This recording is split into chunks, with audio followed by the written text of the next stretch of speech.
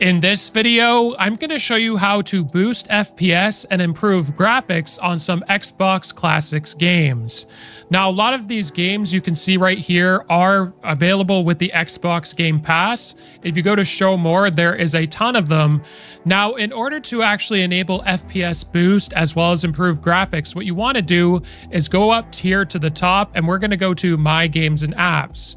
Now, I don't have any of these games, but it's the exact same process. So select any of these games here, press the start button, and go to Manage Game and Add-ons. Now, this will bring you to a screen where you want to select compatibility options. And once you're in compatibility options, you'll see auto HDR, which you can turn on, which wasn't available when the game came out. And you'll see FPS boost, which you can turn on as well to increase the frame rate. Once you've done that, you're all finished. Your Xbox Classic games will look a lot better and they'll run smoother.